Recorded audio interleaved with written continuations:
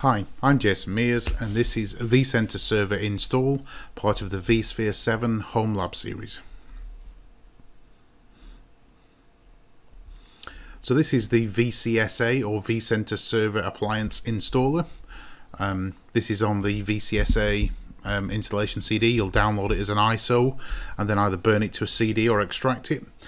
You have options for install, upgrade, migrate and restore. Upgrade will take an existing one and put a new one on.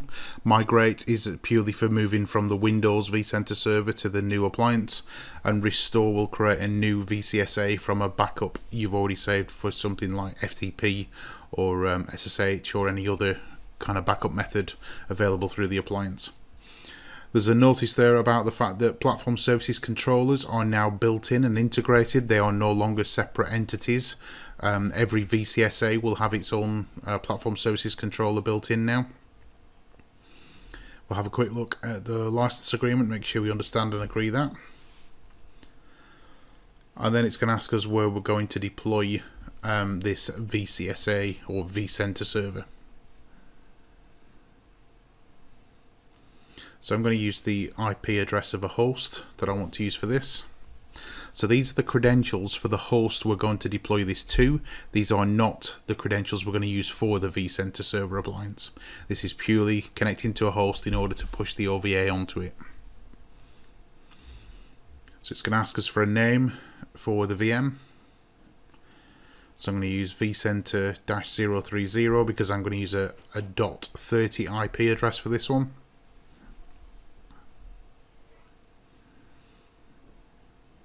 We've got a root password here, which is for logging on the appliance and doing any kind of administration directly on it.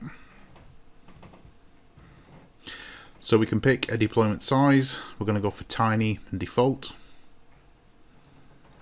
And it says 2 vCPUs, 12 gig of RAM, up to 10 hosts or 100 VMs, which would be fine for a demo or a test lab.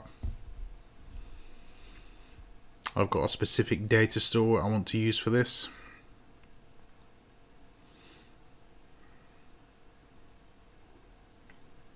I'm going to use thin disk because it's only a 500 gig drive I've got for this and a 460 gig appliance. So I'll pick that vCenter drive there.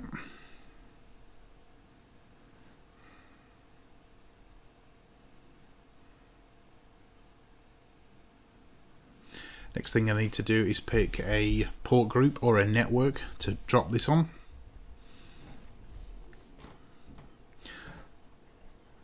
So again here, you're going to use vCenter-030.lab.local because this is an FQDN or a fully qualified domain name.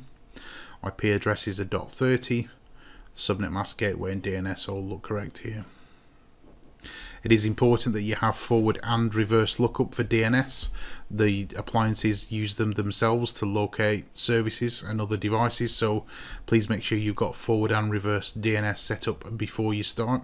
So that's an A record for forward and a PTR or a pointer record for reverse.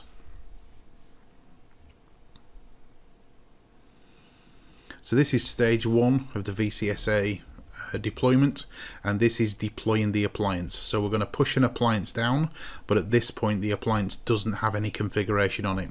This is one of the reasons why it's easy to do a restore, because a restore is nothing more than push an appliance down and instead of asking for configuration information, just restore them from a backup.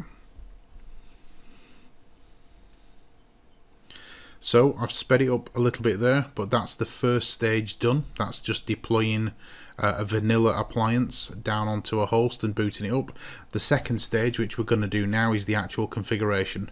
So in our case it's a new install, but this could have been a restore if we were using a backup.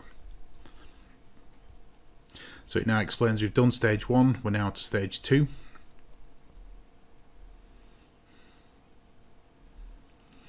It's going to ask us about time synchronization and SSH.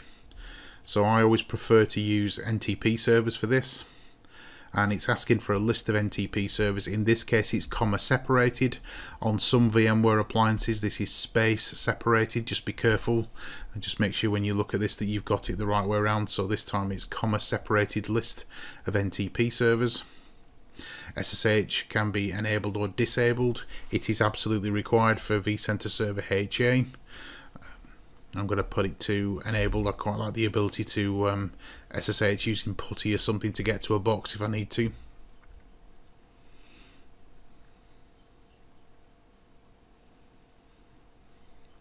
So time settings are being saved now, and this will synchronize and gain accurate time on the appliance. And if it was a new appliance, we would create a new SSO domain, sorry, a new vCenter server.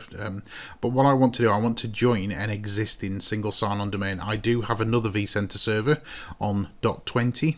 So although I'm going to build a new vCenter server, I want to use the same single sign-on domain and credentials and user accounts as before. So this is going to allow me to use something called linked mode. I'm going to have the two vCenter servers linked through a single SSO domain.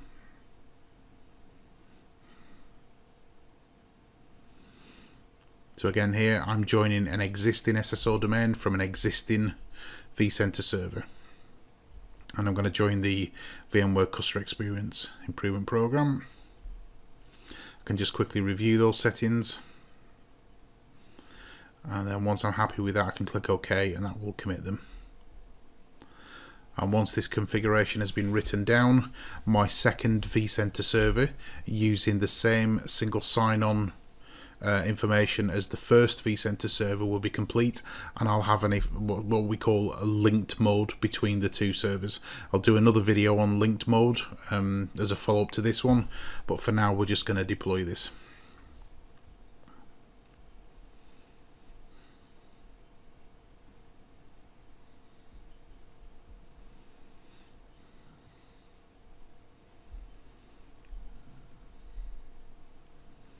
So we'll just skip ahead a little bit.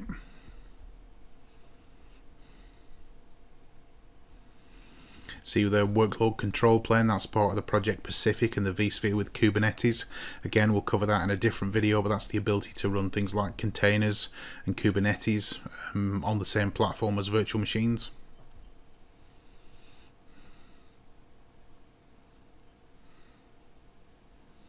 So that's it, successfully completed, and I can click on the link now and log in. But for now, we'll just leave the video there, and that's the install complete. So that was vCenter Server or VCSA install, part of the vSphere 7 Home Lab series. I hope you found that useful, and thank you very much for your time.